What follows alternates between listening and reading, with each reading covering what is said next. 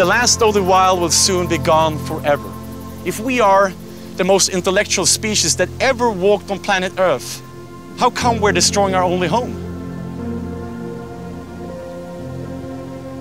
My name is Fredrik Sträng, and I've climbed some of the tallest mountains around the world. And I witnessed firsthand the devastating human impact on Mother Nature. In this program, I'm traveling with actor and environmentalist Kristofer Hivju around New Zealand to learn how the indigenous Maori have managed to protect land. I'll also meet some other passionate characters. I've heard something that every second there's a football field of the wilderness that's left is taken away. It's culturized. It's making into to make palm oil or logging or making the cities larger. That's it's scary, eh?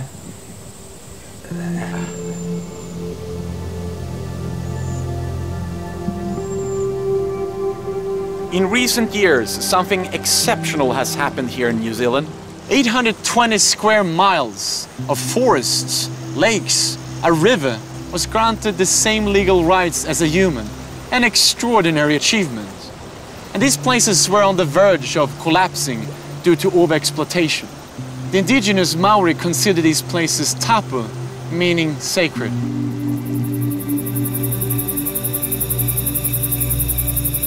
Maori worldview is that, you know, we are related to everything around us. And in fact, as humans, we're the last born.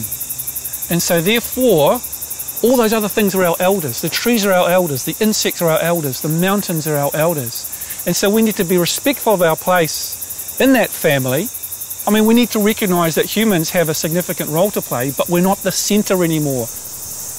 When you give a piece of land or a mountain or a river personhood like human rights, what kind of rights are we talking about? That's an interesting question.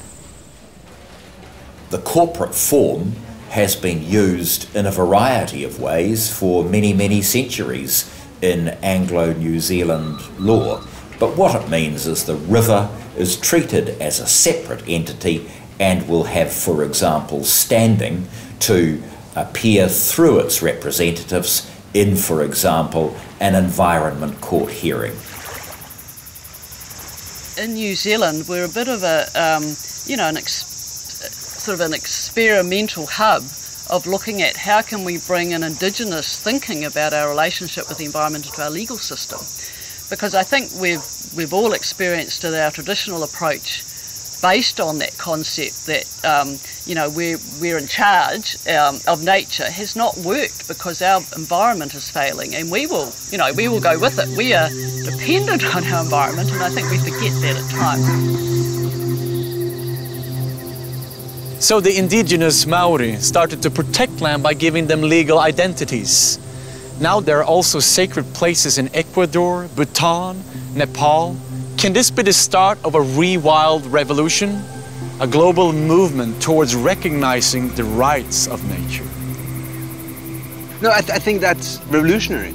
And I think that could be one of the ways, because if you say that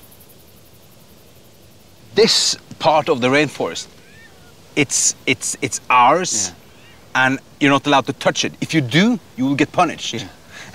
and you can say that mountain, and just give, like as I said, personhood, give human rights to more places, and just say that this is off limits.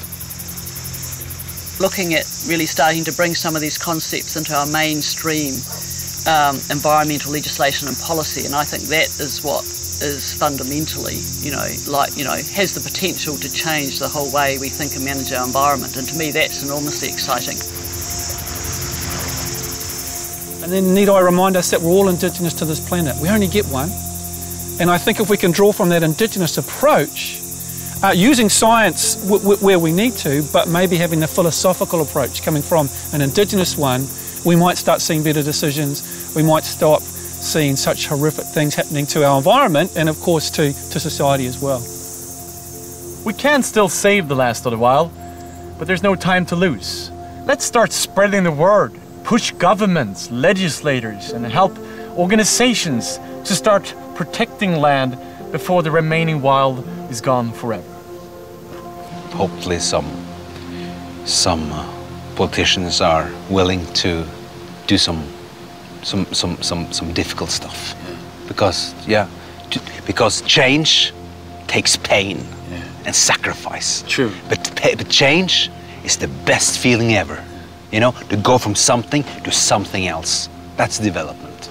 And things are happening. Yes. I mean, now we have several entities that have received the legal personhood. We're standing here at a revolutionary time, and the movement is ongoing. So let's pack our bags and continue the journey.